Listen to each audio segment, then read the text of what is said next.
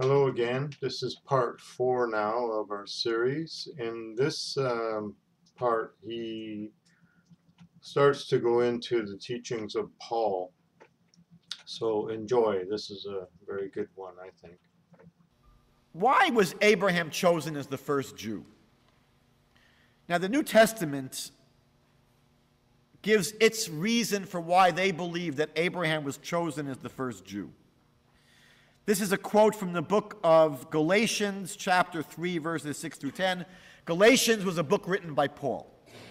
And he writes the following: "Even so," and when I'm going to be quoting tonight from the Christian Bible, whenever the Christian Bible quotes the Jewish Bible, I put that in italics. So Paul says, "Even so," and now he quotes from the Jewish Bible. "Abraham believed God, and it was reckoned to him, it was considered to him as righteousness." That's a verse in Genesis chapter 15. So Paul is seizing upon this verse, where the verse says that Abraham believed, and that belief was considered to be righteousness. So Paul says, therefore, to be sure that it is to those who are of faith who are the sons of Abraham. Paul says, who are the sons of Abraham? People that have faith. And the scripture, foreseeing that God would justify the Gentiles by faith, preached the gospel beforehand to Abraham, saying, all the nations shall be blessed in you. So Paul now says, so then those who are of faith are blessed with Abraham the believer. For as many are of the works of the law, meaning those people who put their emphasis not on faith, I believe, but people who put their emphasis on following the Torah, observing the commandments, what Paul calls the law. He says those people are under a curse. So here in this paragraph, what you see happening is a major theme in the writings of the New Testament. They contrast the relative importance of faith, which basically means for them belief in the Messiah. I believe in the Messiah. Because what happens in Christianity is that the observance of the Torah gets replaced by faith in the Messiah. For them, it's Jesus. So here Paul is contrasting the relative importance of keeping the Torah, observing the commandments, versus faith. And he says, you see, by Abraham, what did God consider to be righteousness? Abraham's faith. So Paul says that's why Abraham is really chosen, because of his faith. But what does the Torah say, our Bible say, about why Abraham was chosen? Look at the bottom of page 1. God says, for I have chosen him in order that he may command his children and his household after him to keep the way of the Lord by doing righteousness and justice. What's essential is not only your faith. Faith is part of it. What's essential is what you do with that faith. That's why the Jewish Bible has a verse which says, the righteous shall live by their faith. It's not just what you feel inside your heart. That internal faith has to lead to a transformed life. And God says about Abraham, I know about Abraham, because he has the proper faith, he will teach his children to follow the way of God by doing proper actions. And then God says, and in your seed all the nations of the earth shall be blessed, because you have obeyed my voice. God says, why were you chosen, Abraham? Not because you simply believed, but because you obeyed. On the next page, page 2, God says, and I will multiply your descendants as the stars of heaven, and I will give your descendants all these lands, and by your descendants all the nations of the earth shall be blessed. Why? Because Abraham obeyed me and kept my charge, my commandments, my statutes, and my law. Not simply because Abraham had faith. That was the starting point. What was critical, the Bible shows you, is that Abraham actualized that faith by following God, obeying God, listening to God, and walking in the ways of God.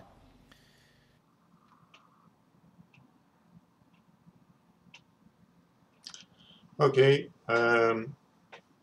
forgive me, I have a new camera and I updated my movie editing software, and I'm still working on some adjustments to try to get it to work properly.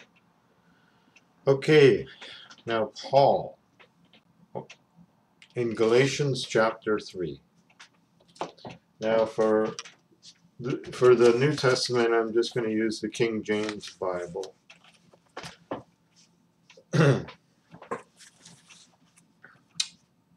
Okay. Now what happened was the Galatians were being taught. This is not Jews either, because if they were Jews, they would have already been circumcised. But there were some Pharisee Jews that were converted to Christianity, and they were coming around to the Gentile churches that Paul had been forming and teaching them that they must be circumcised. So Paul's answering to this, and he's saying, "O foolish Galatians, who has bewitched you that you should not obey the truth, before whose eyes Jesus Christ has been evidently set forth, crucified among you? This only would I learn of you. Did you receive the Spirit by the works of the law, or by the hearing of faith? Are you so foolish, having begun in the Spirit? Are you now made perfect by the flesh?" That's a good question. "Have you suffered so many things in vain, if it yet be in vain? He therefore that ministers to you the Spirit and works miracles among you," there must have been some healing or something going on, "does he do it by the works of the law, or by the hearing of faith? Even as Abraham believed God, and it was accounted to him for righteousness. Know you therefore that they which are of faith, the same are the children of Abraham. And the scripture, foreseeing that God would justify the heathen through faith, he preached before the gospel unto Abraham, saying, In you shall all the nations be blessed." Okay, so now he's referring to the gospel going to the Gentiles, being preached to Abraham in ancient times, when God said, "Through you shall all nations be blessed." So then they which are of faith are blessed with faithful Abraham. So let's just take a look at that first. Okay, so this is from Genesis chapter 15. Now this is before the circumcision was given. And this was just after the battle on the plains of Sodom, when the priest Melchizedek had blessed Abraham, and he paid him tithes. So he gave him a tenth. So then, right after that battle, then Abraham, this is where this begins. Chapter 15. After these things, the word of the Lord came to Abram in a vision, saying, "Fear not, Abram, I am thy shield, and thy reward shall be exceedingly great." And Abram said, "O Lord God, what will you give me, seeing I go hence childless? And he that shall be a possessor of my house is Eliezer of Damascus." And Abram said, "Behold, to me thou hast given no seed, and lo, one born in my house is to be my heir." And behold, the word of the Lord came to him, saying, "This man shall not be your heir, but he that shall come forth out of your own bowels shall be your heir." And he brought him forth abroad and said, Look now towards heaven, and count the stars, if you are able to count them. And he said to him, So shall thy seed be. And he believed the Lord, and he counted it to him for righteousness. And he said to him, I am the Lord that brought you out of Ur of the Chaldees, to give you this land to inherit it. And he said, O Lord God, how will I know that I will inherit it? So now, here's where things change, okay? Abraham believed God, and it was accounted to him for righteousness, because he believed him. He said, okay, I will have an heir, it will happen. But then he doubted. He said, how will I know? How will I know? And this is now when God says, I am the Lord, and he said, O Lord God, how will I know that I shall inherit it? This is in verse 8.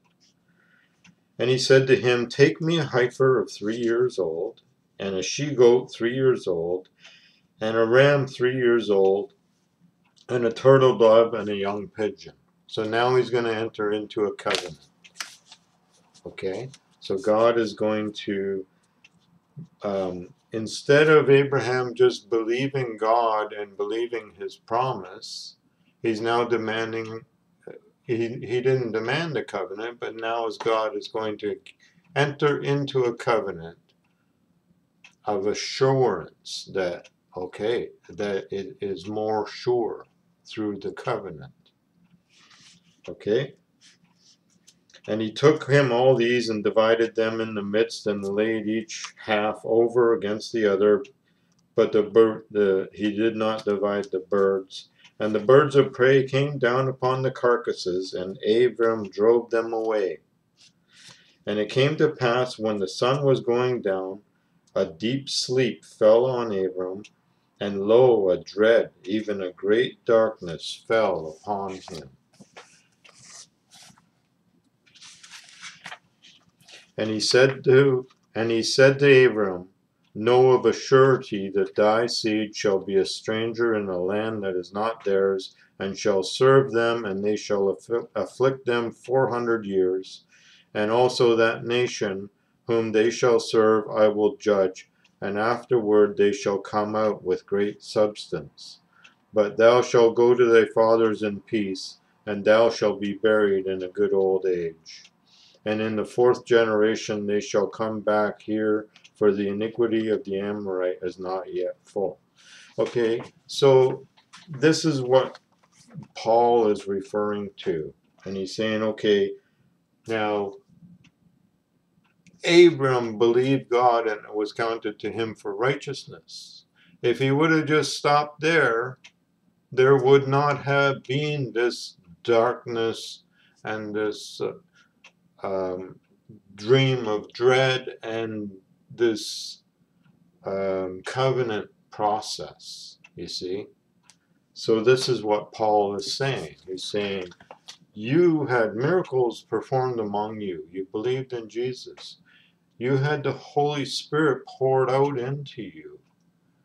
Why are you going to turn now to things of the flesh to try to find God when you've already found him? So this is what Paul is pointing towards here. Okay? Now we'll go back to Galatians, where what Paul is talking about. Even as Abraham believed God, and it was counted to him for righteousness, know you therefore that they which are of faith, the same are the children of Abraham.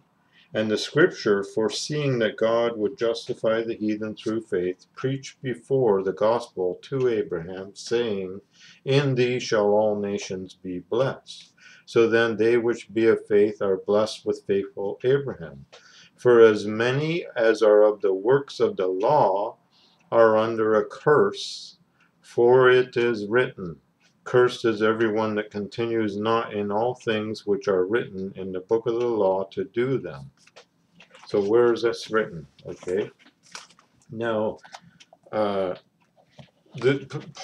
is, he's not saying that the law is a bad thing, but he's saying there's a curse in the law for somebody who does not do all the law and keep it. So if you bind yourself to the law, now that you have found the Spirit, now you're going to turn and get circumcised and promise to keep this law. You're going to enter into this covenant when you already have the Spirit of God. So now you're going to enter into this covenant and become cursed if you disobey the law. You see? So this is what he's telling them, that you don't do this. This is not the way to go. And I'll explain more to you about this, because Rabbi Skolbeck he's trying to explain to you what Paul is teaching, but he doesn't know what Paul is teaching, obviously. And then he goes on to teach what Paul is teaching, and he's not teaching the Torah. It's kind of strange, but that's what he's doing. He's tearing Paul down and then saying you start with faith, and your faith leads you to keep the law. And that is exactly what Paul teaches. But the rabbi accuses Paul of teaching something else. And then he starts teaching something that Paul teaches and not teaching the Torah. I'll show you this. It's kind of weird, but so that was Paul's position to the Galatians. All right. So now if we look at Deuteronomy chapter 27,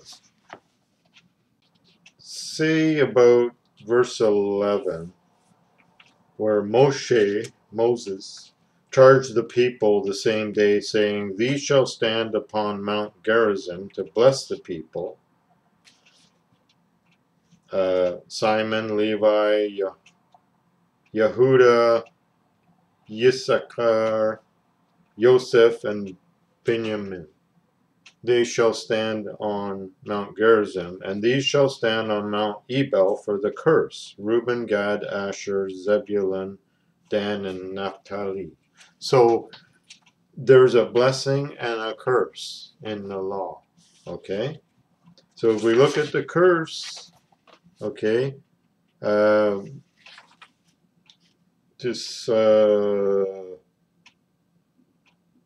starting in verse 16. Curses is he that dishonors his father or his mother. Curse, and all the people shall say amen. Curses is he that removes his neighbor's landmark, and all the people shall say amen. Curses is he that makes the blind go astray on the way, and all the people shall say amen. And you go down through all of this list of curses, and the last curse, verse 26, curses is he that confirms not the words of this law to do them, and all the people shall say amen. The law, that's the word, the Hebrew word is Torah. Curses is he that confirms not the Torah, the words of the Torah, to do them. All of the Torah. Not just some of the Torah, all of the Torah. Okay? Now I'm going to read another thing to you. Let's take a look at Numbers chapter 19.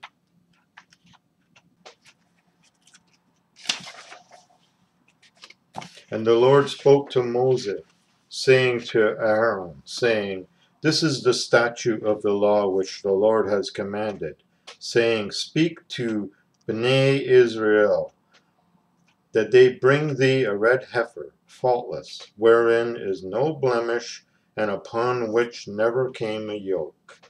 And you shall give her unto Eleazar the Kohen, And she shall be brought forth without the camp, and she shall be slain before his face. And Eleazar the Kohen, that's priest, shall take of her blood with his finger, and sprinkle of her blood towards the front of the tent of meeting 7 times. And the heifer shall be burnt in his sight, her skin and her flesh and her blood and her dung shall be burnt. And the Kohen, the priest, shall take the cedar wood and hyssop and scarlet, and cast it into the midst of the burning of the heifer. Then the Kohen shall wash his clothes, and he shall bathe his flesh in water, and afterward he may come into the camp, and the Kohen shall be unclean until the evening. And he that burns her shall wash his clothes in water, and bathe his flesh in water, and shall be unclean until evening. And a man that is clean shall gather up the ashes of the heifer, and lay them up without the camp in a clean place, and it shall be kept for the congregation of Bnei Israel, that's sons of Israel, for a water of sprinkling. It is a purification from sin. Okay? And there are many occasions like that in the Torah. Okay? So you have these lists of cursings and these blood purifications in the Torah. This is something this rabbi seems to forget. Okay? So now Paul is saying, for as many as are of the works of the law are under a curse, for it is written, cursed is everyone that continues not in all things, which are written in the book of the law to do them. Okay? And it's not only the blood rituals,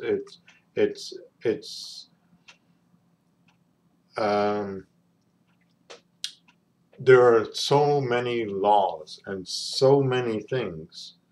And now if you break a law, it's not enough just to repent in the Torah. It's not enough just to repent. You have to go to the priest. You have to bring an offering. It's not just flowers. It's a part of your repentance. Okay? Now, as far as Paul teaching the law to forget the law, he is not teaching to forget the law.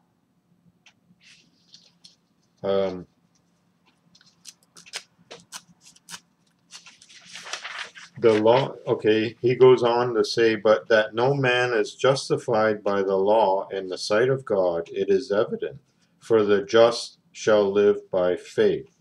And the law is not of faith, but the man that does them shall live in them. So the law is a doing. It's not faith. Okay? Christ has redeemed us from the curse of the law. There are curses in the law, being made a curse for us. For it is written, cursed is everyone that hangs on a tree. That's another concept that gets a little complicated. But Christ said that he came to fulfill the law. So he fulfilled the law in that making all these blood offerings prophecy. They're all prophecy about Christ. Okay? The Lamb of God that takes away the sin of the world. He's the Paschal Lamb. It's prophecy about Christ. So now there's still a repentance and there's still a keeping of God's law. But the ritualistic aspect of it has ended. That's why there's no temple. Where's the temple?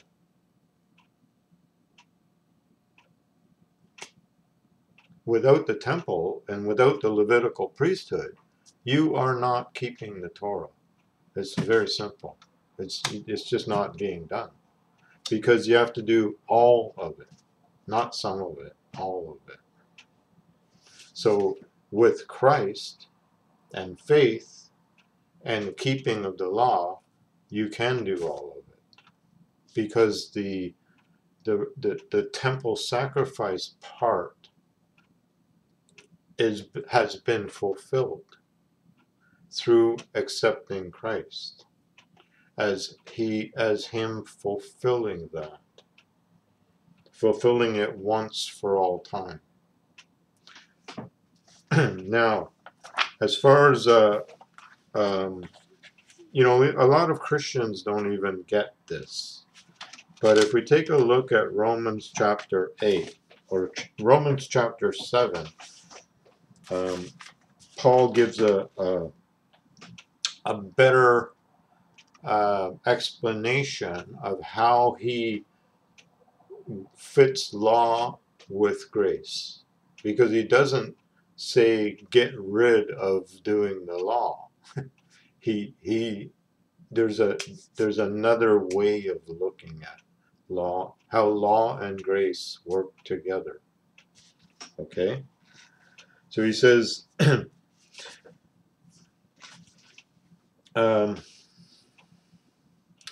know you not, brothers, for I speak to them that know the law, how the law has dominion over a man as long as he lives.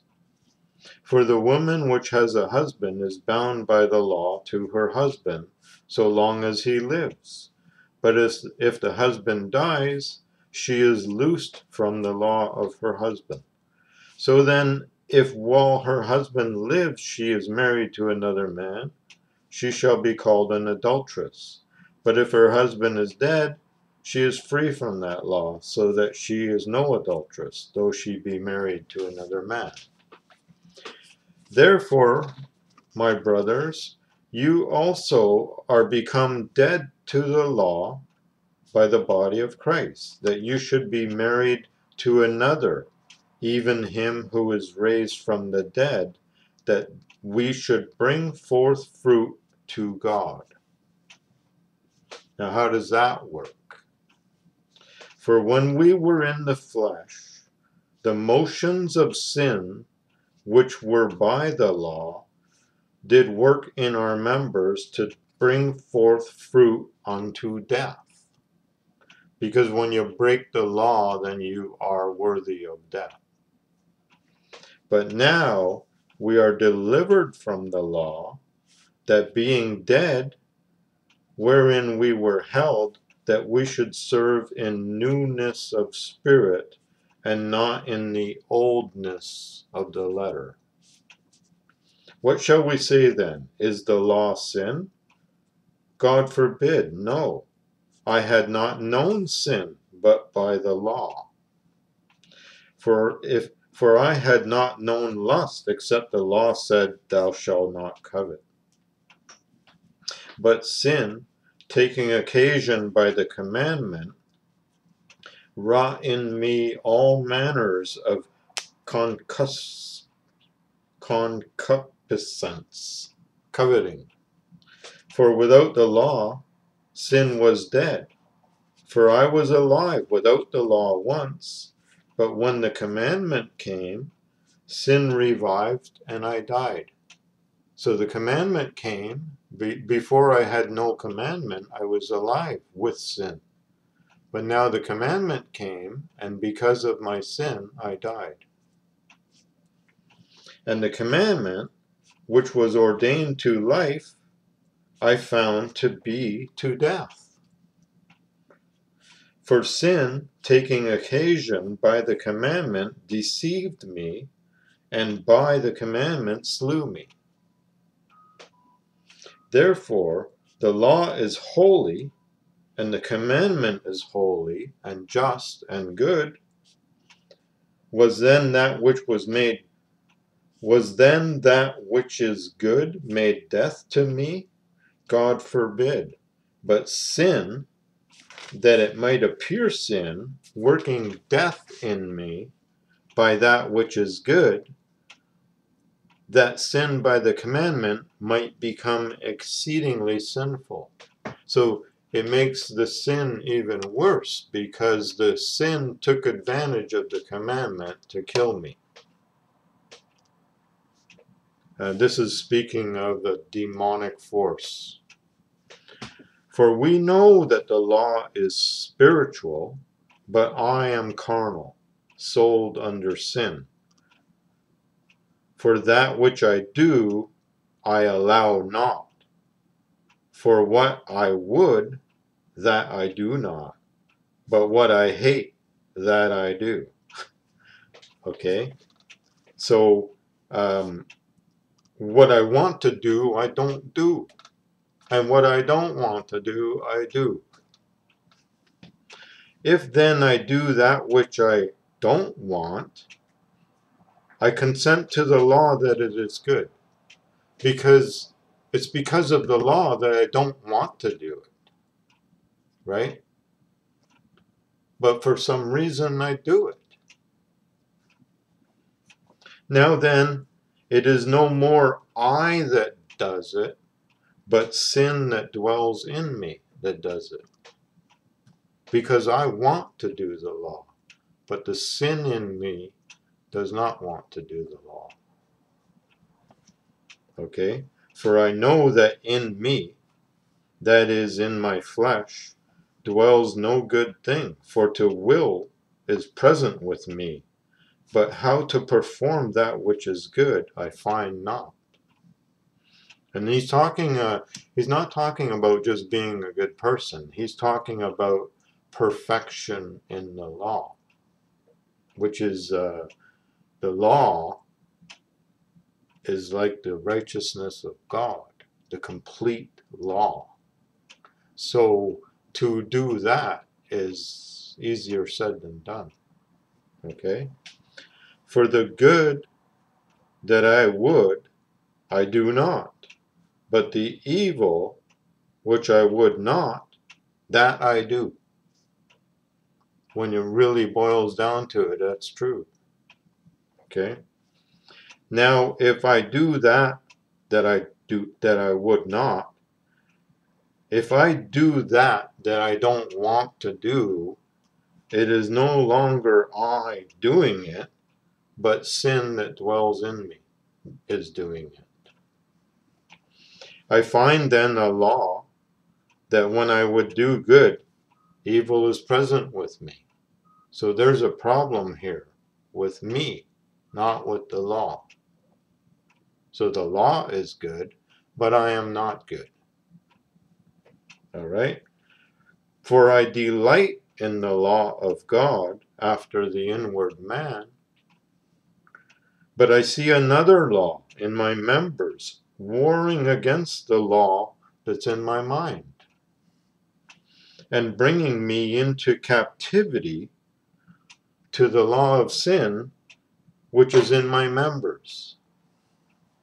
O wretched man that I am, who shall deliver me from the body of this death?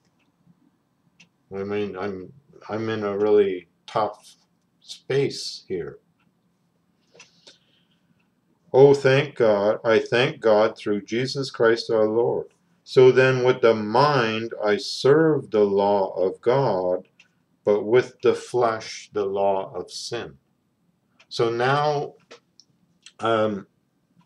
this is not the end of the matter, okay? This is coming to a position of realizing what you are and where you are as far as the law of God is concerned, and not thinking that you're keeping it when you're not actually keeping it. Like if you lie, if you steal, there's so many things that even a slight little lie and you are under the law, you are worthy of punishment. It goes so deeply into your being that you are not perfect. Like everybody says it, nobody's perfect. Well, if you're not perfect, you're not keeping the law. There's something about you that's not keeping the law. Okay? So this is what Paul's talking about. It's about perfection in the law. Okay? So now he goes into, okay, well, so what do we do now? Now that we find ourselves in this position, what do we do? Now that you have, I thank God through Jesus Christ, so then with the mind, I serve the law of God. In my heart and my mind, I love the law and I serve it, but the flesh does not. Even because Jesus expanded the law, even wanting to sin is sin. Even coming into your heart. He said that it's not what goes into your mouth that makes you sin, it's what comes out of your mouth that makes you sin. Because what goes into your mouth goes through your digestive system and leaves your body. What comes out of your mouth comes from your heart. So this is the problem Paul is talking about and dealing with now. Okay? So now in chapter 8 he goes on and he says, there is therefore now no condemnation to them which are in Jesus Christ, who walk not after the flesh, but after the Spirit. So now I'm not under condemnation of the law, and I'm not depressed by the sin in me, because through Christ and through belief in Christ, I have overcome the sin in the flesh. It can't harm me. It can't do anything to me anymore. It's gone. It's the sin in me, in my flesh, is powerless against me because I've been forgiven. And I'm continually being forgiven. So now that sin is powerless in me, okay,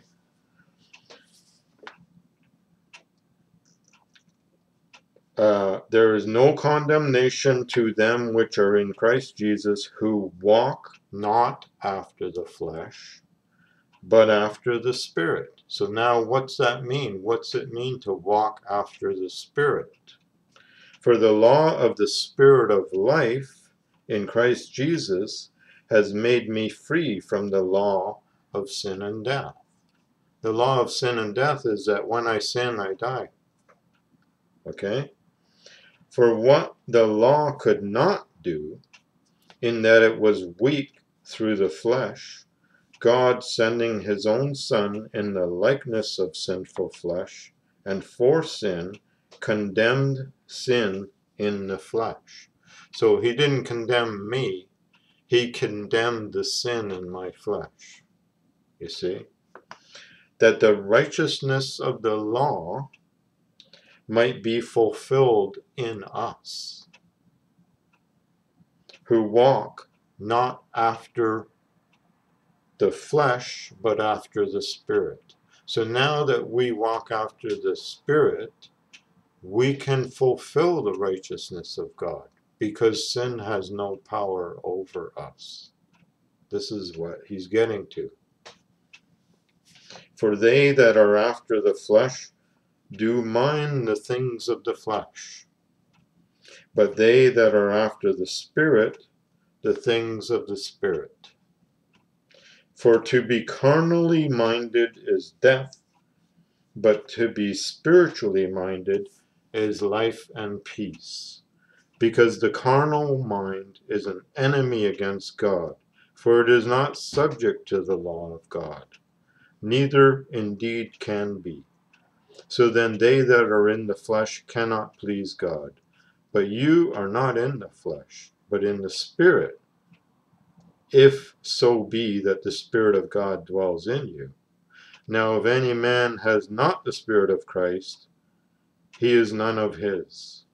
And if Christ is in you, the body is dead because of sin, but the Spirit is life because of righteousness. But if the Spirit of him that raised Jesus from the dead dwells in you, he that raised Christ from the dead shall also quicken your mortal body by his Spirit that dwells in you. So the Spirit that dwells in you now will take over in your body and guide your body to do the law of God. Therefore, brethren, we are debtors, not to the flesh, to live after the flesh. For if you live after the flesh, you shall die. But if you, through the Spirit, do mortify the deeds of the body, you shall live. For as many as are led by the Spirit of God, they are the sons of God. For you have not received the spirit of bondage again to fear, but you have received the spirit of adoption, whereby we cry, Abba, Father, to God, the God of the Tanakh. Okay? The Spirit itself bears witness with our spirit that we are the children of God. And if children, then heirs, heirs of God, and joint heirs with Christ.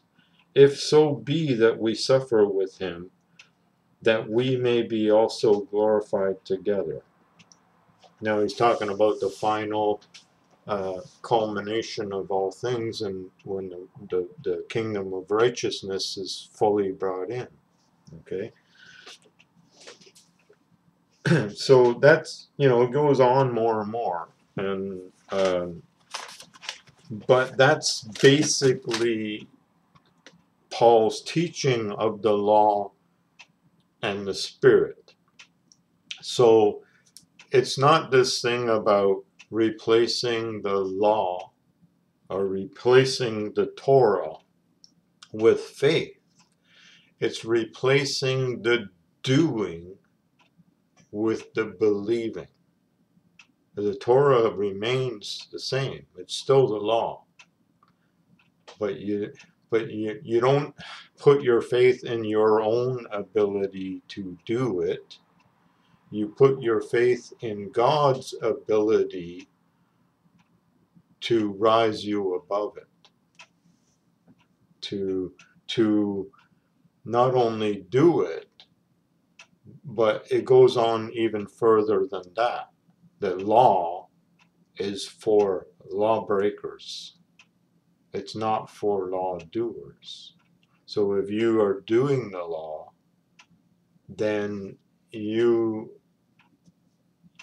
transcend the law, which is not that you're doing the things the law condemns, because you're not doing the things the law condemns. The law only condemns sin.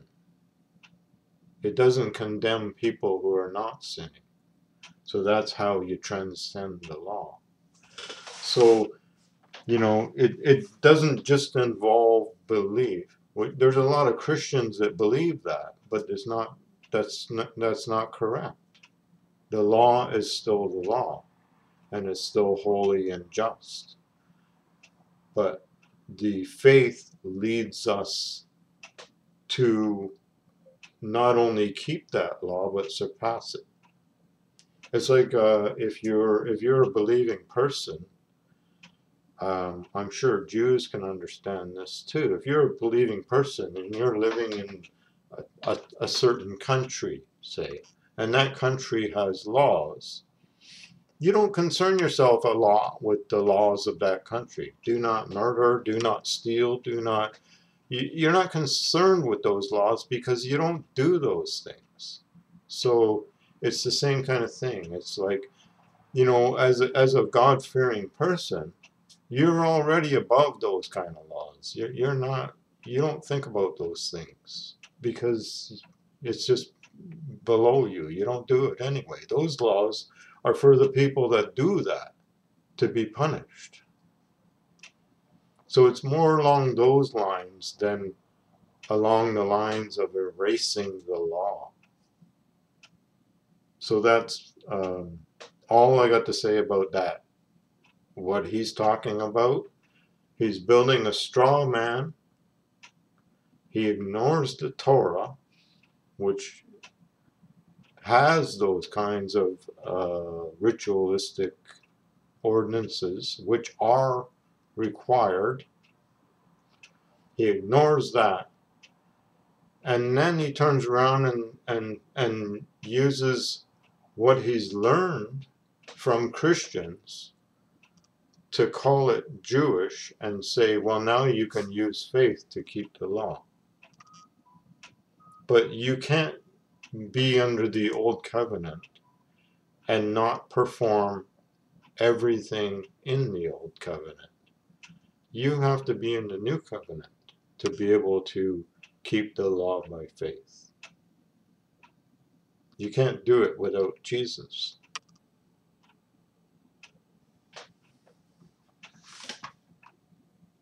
All right, thank you for watching. Don't forget to share this video anywhere you can to help spread the word if you feel that what I'm saying is correct. And I'll see you next time. Bye-bye.